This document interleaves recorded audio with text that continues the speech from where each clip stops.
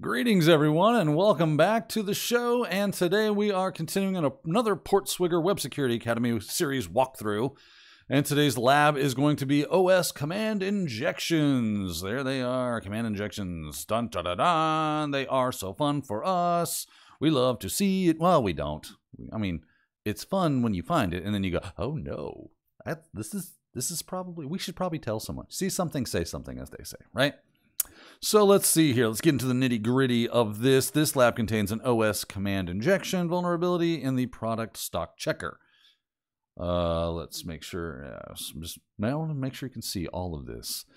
The application executes a shell command containing user-supplied product and store IDs and returns raw output from the command in its response. To solve the lab, execute the whoami command to determine the name of the current user. This seems fairly straightforward. I've already hit the Access Lab button. I also have Burp Suite running like a champion. You can see it's doing all sorts of stuff. Let's go. First thing we need to do is, I don't need anything from YouTube. I don't know why the YouTube stuff always comes up. Let's just right click and hit Add to Scope. And yes, and that way that other stuff will not dirty up our HTTP history. I'll just get rid of these things. Right click and delete those selected items. Perfect. So we got Burp running. Of course, Foxy Proxy doing all the hard work up here where I've got my proxy turned on. I've got another one called Burp, but they're basically the same thing. All right. So let's get into the lab. This is where we landed when I fired it off. This is the page it took me to, the landing page, as it were. And I think we're just going to go to a product, so I'm going to go with this COM tool, also known as a phone. Or should we do 3D voice assistants? Heck, why not? It's a lot cheaper, too. I really enjoy the Chris Christie-looking fella they got going on here. Let's see here. It doesn't really matter what it is. What we're looking for is this check stock feature, right? And we pick, we got a little drop down. We go, okay, how many are in Paris? Check stock. This is 55 units. Okay. Well, of course, since we're, doing our recon, our enumeration, and all that other fun stuff that we like to, the terminology we use, we like to go in there. It did tell us it was in the product stock checker utility thingamajig, right? That's technical jargon, by the way. The thingamajig with the samaflange. But over here in the request area, bing, bing, bing, we're going to look for that post, and we got this product ID equals 2, store ID equals 2. This is being fed into a web application that is telling, hey, operating system, run this for me, would you? And it's becoming a part of, it's probably concatenating into an actual OS command string, and then it's executing it. We just got to inject into said command string. So I'm going to right click on our post request here, send that to the repeater, hit the repeater tab, and that will take us here. Let's see here. So if I hit send right around this region, I should get a 200 OK, and I can see also right around here that it says there's 55. So I know everything's working. Now we just start poking it with a stick. I'm just going to try at the end of store ID, and there's a couple of different things you can use. Let me go here. We'll open a terminal, and I'll make it big. Make it big. Nano. Just call this stuff.txt. It doesn't matter, because I'm just going to use this so you can see what's going on here, right? So let's go grab this from here. I'm gonna grab that little spot right there, which you can now see is in the selected text, but we're able to manipulate this a little bit better if we copy this and put it in our text editor. Paste that in. There we go. So what I want to do here is I want to start adding something. Now, there are a couple of different characters that we could be using, as you well know, right? Because that's what we're doing. That's you have read all about this fun stuff. You can use a semicolon.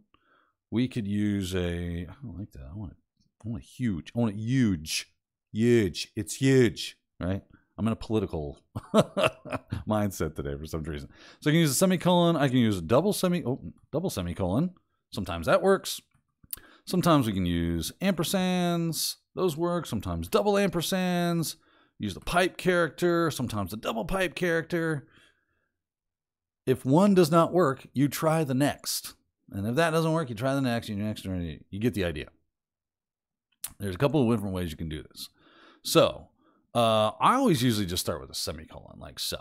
So we're going to try that first, pop that in there, and then after that, you put your command. So if I wanted to, cat/etsy/password, I could do that.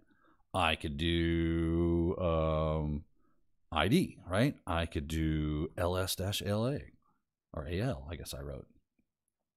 I can do any command I want, as long as I have permissions to run it. If I know a file is there, I could cat it, I could do whatever. And of course, the semicolon doesn't work, I can double semicolon and then cat Etsy password. You get the idea, right? I can use ampersand, cat, Etsy password, and so on and so forth.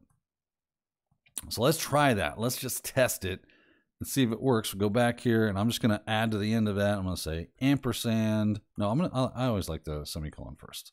It's typically where I fire off from the get-go. And I'm going to try to cat/Etsy/password. And if it works, then we should see that in the, oh, look at that. See that in the output right there? Isn't that pretty? Don't you love that? Isn't that a fun time? See, there's the Etsy password file. This means, ruh-roh, we have command injection. So now for us to win the game, all we have to do is, I do want to test a couple of the others first. So I'm going to try double semicolons and see if that works. Cat/Etsy, we'll do /hosts. Just to, okay, got a syntax error, but you notice I'm getting shell error, like standard error is coming back. You can see that right here in the selected text area. I know this font is kind of small, but I wouldn't be able to see anything. I got to get a good magnifier for this thing. All right, so that one didn't work. What about ampersand? Will ampersand work? Ampersand cat/Etsy/hosts. Let's hit send. Okay, it didn't hate it, but it also looks weird. As I see it just come back with 55, which was, so it ran the command. There must be nothing. Is it Etsy? I think it's Etsy host, right? Etsy host or hosts? Yeah, it doesn't matter. Let's see here. Let's try password again, because we know there's something in there.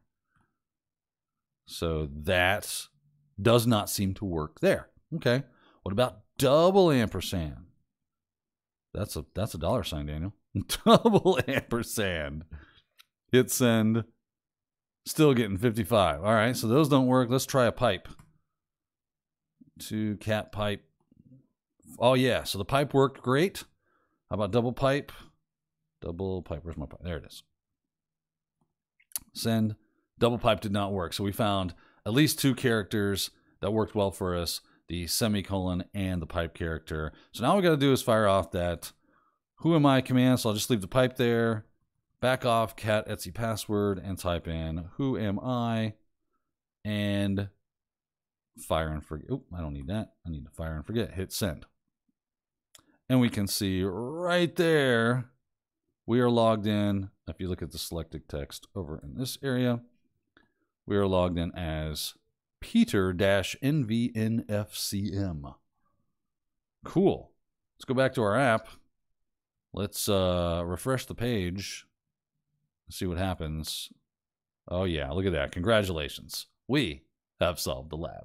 That was fun. I love command injections because when you find one, you know you're just basically a kid in a candy store at that point. They've basically given you a web shell at the point where you find there is OS command injection. And that's bad, right? People should not be in the business of giving their would-be attackers an avenue of just pure unadulterated, hey, run system commands on my stuff. Right? That's bad. All right, everyone. Well, there you go. That's OS command injection.